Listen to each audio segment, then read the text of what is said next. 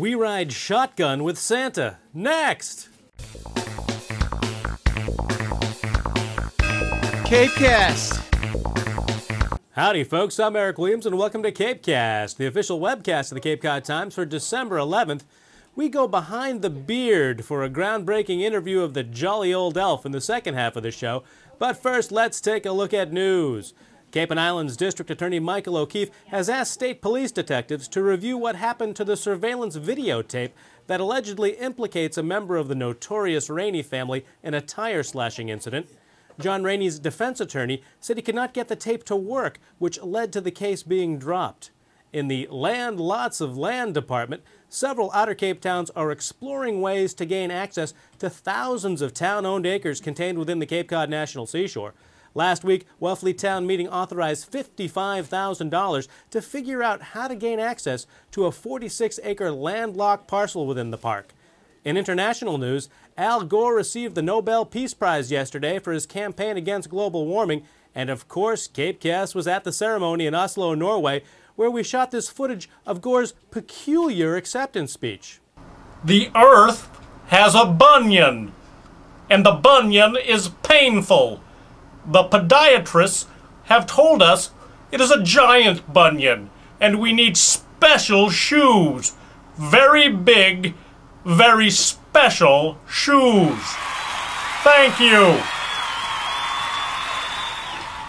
We turn now to an in-depth interview with another jolly man on a mission. Welcome to CapeCast Christmas Theater. Today we take a look way back to 2006 to a video by ace videographer Kevin Dennehy. He was lucky enough to talk to Santa Claus. Let's watch.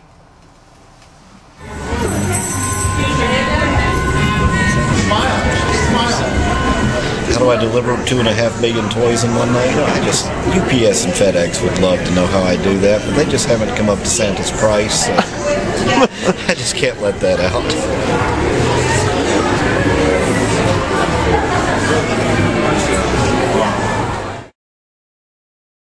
But I get a lot of requests for iPods, a whole bunch of different video games. For unusual requests, there's the occasional adult asking for a car. Lexus seems the most popular with that crowd. Go for the gold. I mean, and you always start out in negotiation asking for more than you expect. You can start out asking for a new Lexus and maybe get an '87 Yugo. Is it hard being a celebrity?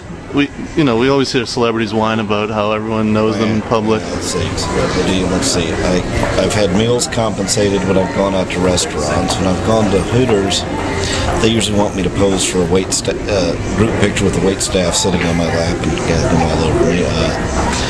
The dry cleaners has done my suit several times for free because they said they can't charge Santa.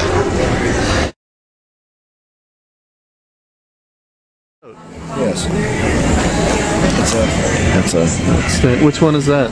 Well, it's Dasher, but you can't photograph Rudolph because his nose glows and just washes out the picture. It's like Red Eye. Yeah, there's my pilot's license.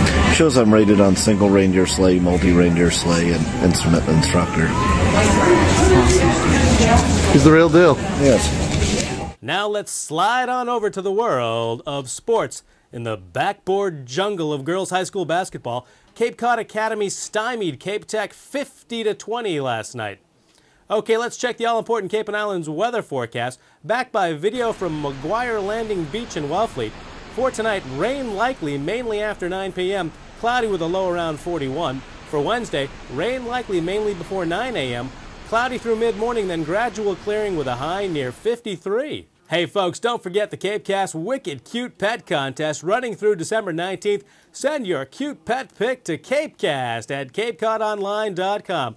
Okay, we've got to get out of here. This has been CapeCast for December 11th. Till next time, see ya!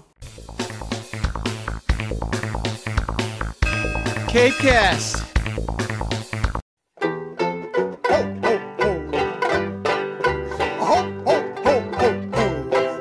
Oh, here comes Santa Claus, riding in his sleigh. Here comes Santa Claus, on Christmas Day. Here comes Santa Claus, carrying his bag.